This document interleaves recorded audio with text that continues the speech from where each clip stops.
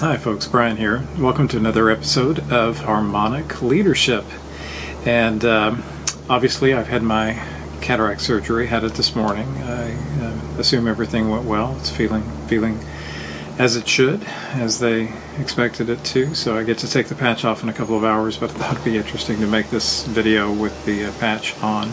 So after going through the surgery, after they actually went in to break up the cataract with the laser, and then I was able to only see just light and some very broad shape through that left eye. So as I was sitting there waiting to go in to get to the surgery room to get the cataract or the new lens actually put in, I was closing my right eye, so I was only seeing out through my left eye, and experiencing what people who are primarily blind experience, where they can only see some faint light and very faint shapes, where there are people or things that people with sight find easy to see, and it really brought an interesting perspective. And then with the patch on, it's been very interesting because depth perception is gone, so that perspective is different as well. It got me thinking about the word perspective, since we all approach life and approach our leadership with different perspectives. So I did a search in Harmonic Leadership and found that I use the word perspective 68 times. And I was looking for a specific reference that is called perspective taking, and I have to put these on to be able to see the iPad. So page 129, if you have the print version of the book, page 129, we talk about perspective taking. There's a psychological concept or construct called the theory of mind, and that is being able to get out of one's own thoughts and take the perspective taking, take the perspective of the other person or the other people who you are working with and or leading. And it's such an important concept in leadership that too many leaders just don't think of. If I'm leading someone, I'm going to be approaching the situation in my natural way. They're going to be approaching the situation in their natural way, and these two ways could be completely different and possibly incongruent. We could be going in the opposite directions. On the previous page, on page 128 in the book, I speak about the center point of care, and this shows up in a couple of sections in the book. And the center point of care concept is one of the primary concepts within Harmonic Leadership. If you've bought the book yet or explored any of the content online, you know that I have my Harmonic Leadership Styles wheel with the 6 types. The center point of care is that point in the middle where all of those various triangles meet. And the concept's very simple. It's just saying that I, as an observer type primarily, if I can step to the center of the Harmonic Leadership Styles wheel, to the center point of care, it allows me to use that perspective-taking concept to say, okay, how would, let's say, an encourager or an engager or any of the other types, how would they be approaching this situation? What is going to be their perspective of what's going on and how things should be handled and how things should proceed? And that greatly helps in a person's leadership to be able to take that perspective, use that theory of mind where you're getting out of your own mind. It's as if you're getting into their mind to see how they would be thinking, approaching a given situation. So I invite you to explore that concept, to look at those couple of pages in the book, taking another perspective or considering our perspective and how others' perspectives could be the same, could be different, can be a very valuable tool within your leadership. Take care.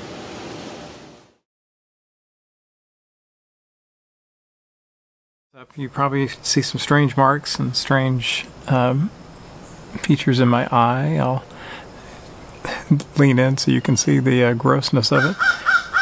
So I did have my eye surgery a couple of days ago. I had a episode where I talked about it a little bit, and so I'm just providing a follow-up to that and wrapping up some of the themes that we had talked about in that previous episode.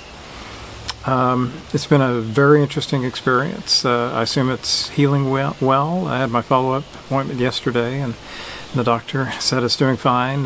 Lori, my wife, who's an certified ophthalmic technician and surgery nurse, says that it's doing fine as well, especially in comparison to all the others that she works with week after week. So I guess it's doing good. It's still a little bit fuzzy. I'm supposed to have good distance vision once it fully heals, but due to the hematoma and due to the cuts that they actually make on the surface of the eye to help with the astigmatism, it will be a few more days before I have a good feel on how the finalized vision will be. But the interesting thing has been the brilliance. I picked up the Harmonic Leadership book yesterday because I was mailing a copy to a potential client, and I opened it up and it's like, oh, this is very bright and brilliant. And frankly, when I got the first printing back, I thought, oh, it's faded. It doesn't look very good. The grayscale version doesn't look very good on paper. It was the eyes. Yeah. It was kind of shocking yesterday to open it up and go, oh, I can see the variation in the grayscale, and the text looks much darker, and that graphic that I thought was too faded, it's, oh yeah, I can read the words on top of that lighter graphic.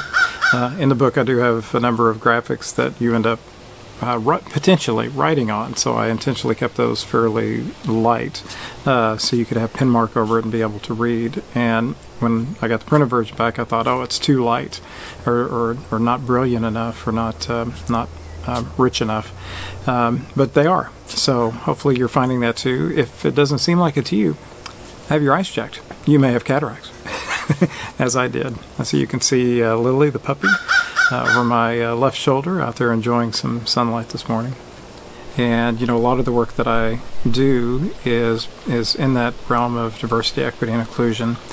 In the book, in the first chapter, there's a decent amount of information about diversity, equity, and inclusion. And when I was going through the surgery, I found it very interesting because I went through two stations. First was the laser, where they go in and actually jumble up the cataract itself, and they make the incisions that they'll take out the old cataract pieces and fixes the astigmatism on the surface of the eye. And then you go into the surgery room where they actually suck out all of those chunks of the cataract that the laser had torn apart, and then put the new lens, the synthetic lens, in through that incision. But between those two stations, you have about 10 minutes or so. And during those 10 minutes, after they had busted up the old biological lens that had the cataract on it, I couldn't really see anything out of that eye at all. I could only see light. And when I was laying back in the bed waiting to be wheeled into the surgery center, I just intentionally closed my right eye so I could look up at the light source. I knew that there were some fluorescents on the ceiling, and just to experience for those few minutes what it would be like to be legally blind. My wife was along with me for the entire process, even though she wasn't working in the surgery center that day. They let her go ahead and scrub in and follow me through the process. So I was asking her about it. I said, so is this what legally blind people experience? And she said, yes. There's two forms of blindness. One is darkness, where you cannot see anything. The other is light sensitive blindness, where all you can see is lights and possibly some shapes. And she's leaning over telling me that, and I could see a rough image or outline or shape of where she was between the light source and my eye. And it was fascinating, first of all, to experience it, and I consider it a gift to have those those limited few minutes to experience what those who do fall into the category of blindness experience. And again, it just tells me that they are heroes to be able to navigate this world that has not been designed for them. This industrial-aged, now technological aged world is definitely not designed for those who are sight impaired, but they have found a way to adapt and to adopt practices to be able to function. They are truly heroes for doing this. And throughout the world there are various protections. Here in the States, we have protections for those who have disabilities that came from the 1990 American with Disabilities Act.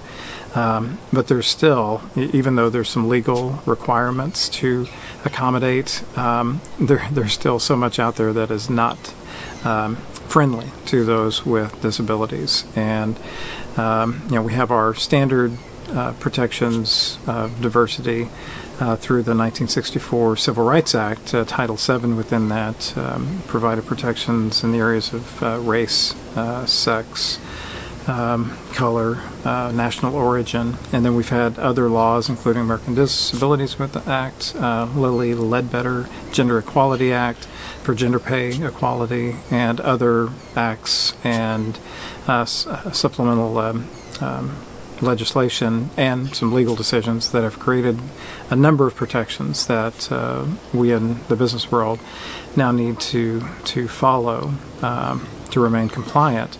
But there's compliance, and then there's the right thing to do.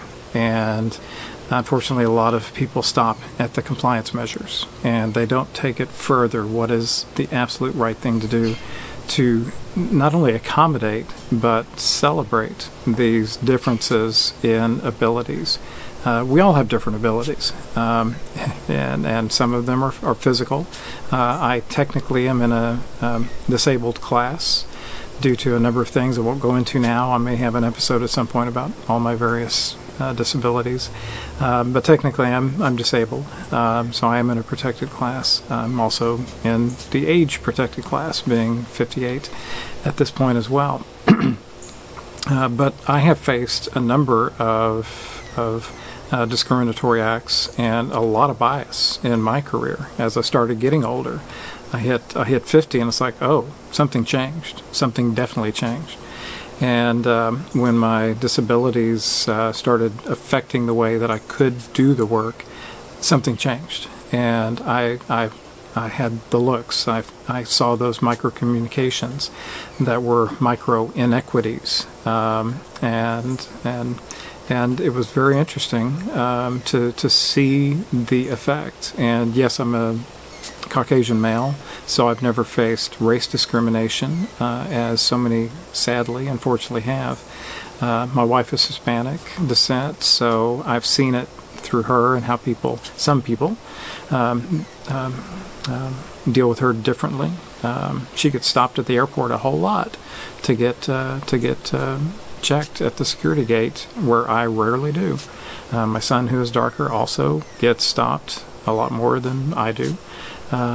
So yeah, there's definitely inequities out there. They are real, and those who say that they are not are blinding themselves to the realities of what we face within the society. And it's definitely worse in some parts of the country than others, but it is pervasive, and we need to admit that and acknowledge it.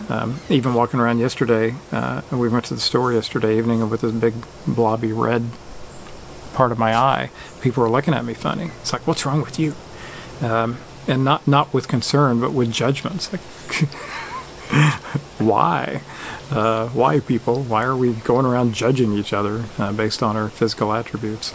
But we face that throughout our lives. It starts in school, where there's so much judgment and so many cliques that are formed solely through physical ability, physical looks, attractiveness.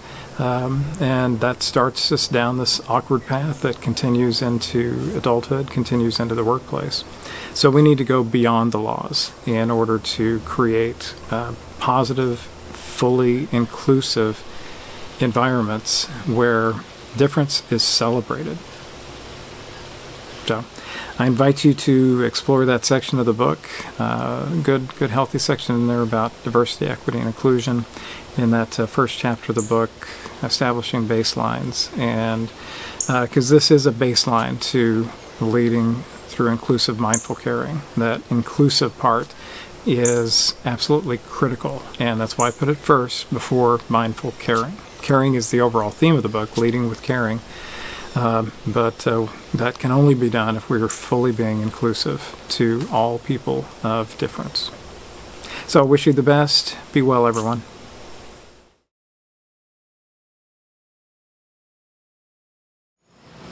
Hi folks, Brian here. Just continuing this little series on my eye surgeries. So I had my right eye operated on today, 2 weeks after my left eye, and the surgery was just a few hours ago. They say it went well, so in a couple of days, I guess we shall see if I can see better than I could see before. So we'll see. It's incredible, you know, as I reflected today, and tying this into leadership and harmonic leadership, as I reflected today about the medical advancements and any sort of advancements that we have in any field can only come through leadership, through somebody taking steps, through somebody doing that divergent thinking, getting outside the box and thinking what can come to be and how can we make this next level attainable. And it takes that kind of leader to create the positive change in the world. It wasn't that long ago, you know, I think it's 150 or so years ago, if I remember right. Before that, if you had cataracts, you would basically go blind, and I was getting fast on that road. The left eye had progressed so much in the past few months that probably by the end of the year it would have been, I'm not sure if it would be legally or technically blind at that point, but definitely to the point where I wouldn't be able to function. And the right eye was going to start that path fairly soon, according to my wife, who's a certified ophthalmic technician, and the doctors. Sorry, trash day, so we have trash trucks going around, we have lawn crews, so a little noisy out here, apologies for that. But I was on the path to be fairly lacking in vision within a year or so. And I'm only 58, so that and most of my work is obviously done on computer, and a lot of reading, a lot of writing, and video work and audio work and media work. So it would have gotten to the point where I would have had to greatly adapt. You know, as we talked about in the previous sections of this piece, some people have had to adapt. Some people who are disabled, lacking vision, and there are adaptive technologies, and they are truly heroes in being able to function at the high levels that they do. But for somebody like me who hasn't had that issue and would then have to learn how to adapt at such a late age, yeah, it would have been difficult. So I'm extremely grateful for the medical breakthroughs, and you know, regardless of what we do in our work, we can find ways to do things better. You know, there's two forms of thought. There's convergent thinking. There's divergent thinking. Convergent thinking is, I like to call it inside the box thinking. It's closed. It's pointing in one direction. There's going to be one conclusion that comes from that. And typically it's within the parameters of normal accepted thought within our culture, within our environment. Things that have been done before, we're going to choose to do those things again because either we made them work before, or somebody else made them work, we read about them. It's proven. But to get the advancements to create things like cataract surgeries, we have to do divergent thinking. We have to get outside the box. We have to think, okay, what if? And that what if thinking is what can, first of all, ask the questions that need to be asked to say, what if we did this differently? What if we could correct this problem with people's vision? And then let's come up with these creative ideas on possibilities and get really wide open in the ideas. And only when you have those wide ideas out on the table or the board or however you're collecting them, or in the mind, then you can put some reality testing towards it and start down a more convergent path. And we can do this in our own thoughts, with our own ideas, and as a team, as a group. So when you're going through any sort of ideation session with your teams, start in that divergent view, that outside the box, that's wide open thinking. In the Harmonic Leadership book, you find some techniques on how to do this. So I invite you to read those, and a path for creating ideas as a group, starting out in divergent thinking, doing reality testing, finally getting to the point where you're converging on the reality-based options of the day, but keeping those wild, crazy, divergent thoughts on the table for later, because things change, parameters change, technologies change, advancements are made that might allow us, and budget perhaps, or resources, human or otherwise, could change, where we could pull those crazy, wild, divergent thoughts back on to a convergent path maybe sometime in the future that can pass that reality test, so we can advance even more. All right, well, I know I'm rambling today, apologies for that, but I wanted to just get some thoughts down. And just to say again, I'm so grateful that somebody along the way did this divergent thinking, saying, hey, we can correct these cataracts that are growing. We can put in a lens that will allow people to see again. So I look forward to seeing you more clearly as we progress in our series. All right. Be well, everyone. Take care.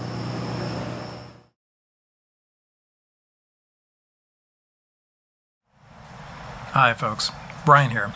So I'm going to try to wrap up this little, what has become a mini-series on my eye surgeries, and I'll try to wrap it up as succinctly as I possibly can. It's now been 1 month since the eye surgery on my left eye, 2 weeks since the eye surgery on my right eye.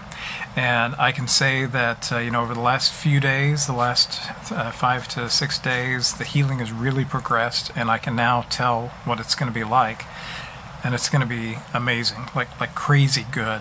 I'm still using these cheaters for reading glasses, for screens and for text, which I'll always need to have some support for close vision. But when I take the glasses off, anything over 6 to 7 feet is in focus.